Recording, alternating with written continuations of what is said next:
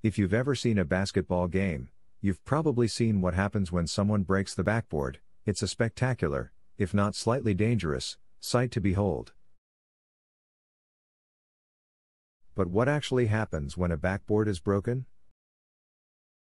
When someone breaks a backboard, the impact of the basketball on the glass causes it to shatter. Depending on the force of the impact, the glass can break into large and small pieces, both of which will fly in all directions. This can pose a serious safety hazard, as the pieces of glass can cause serious injury to anyone nearby. To prevent injuries, all professional basketball courts are typically equipped with safety nets. These nets are typically placed behind the backboard and will catch any pieces of glass that may fly off. The safety nets also serve to protect any spectators in the stands.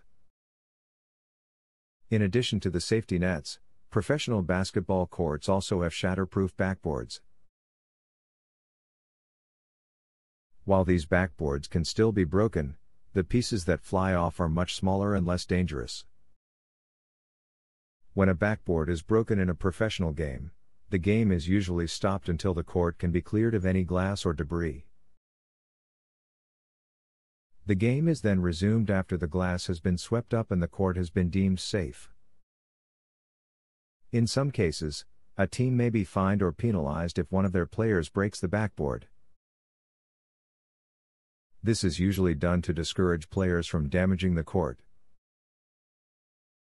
Breaking a backboard in a basketball game is a very rare occurrence, but it can happen. If it does, it's important to know the proper safety precautions to take to ensure that no one is injured. If a backboard is broken, it's important to stop the game immediately and clear the court of any glass or debris.